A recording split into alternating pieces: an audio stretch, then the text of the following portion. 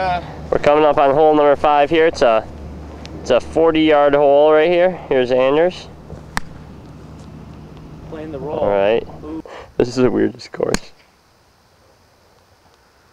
I'm pretending like I see where the ball is. That's nice. It's 4 under.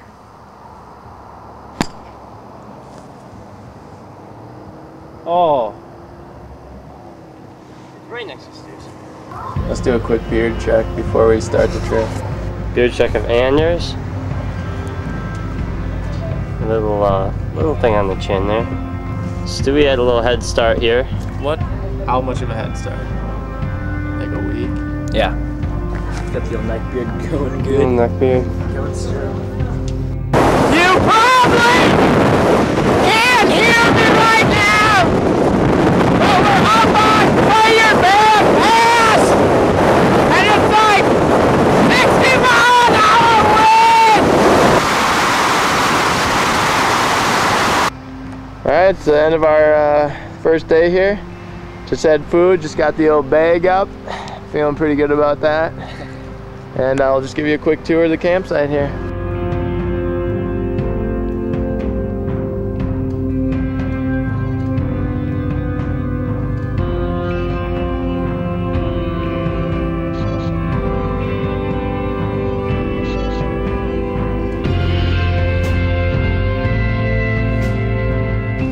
Hello, it is the morning of day 3 at Ole Creek, and we're just packing up here. Got Stu about to pump some water. Mike's doing his favorite job of washing dishes. Probably doing a pretty good job back there, I'd imagine. Mike, how's that going? It's almost an art back here, really.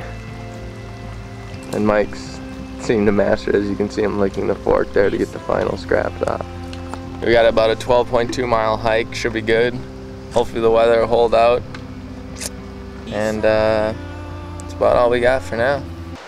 We thought we were ready to go. We had a big 12.2 mile day planned. And so we started out where we thought we were going. Went about 2 miles, realized it's probably wrong, we don't know for sure. Went back to where we started, came up to here.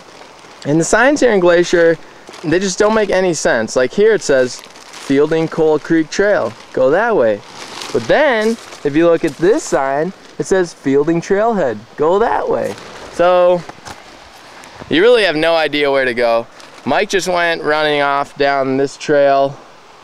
Hopefully he'll be back in about 10 minutes because there's another trailhead down there. All we know is we need to go this way. And according to our map, there's only one trail going that way, but according to the sign, there's 2. So we don't really know. Stu's getting on some Laffy Taffy. I think I'm gonna have a bar. I like Laffy Taffy. It's a beautiful day. You can't really complain about that. So we'll see what happens.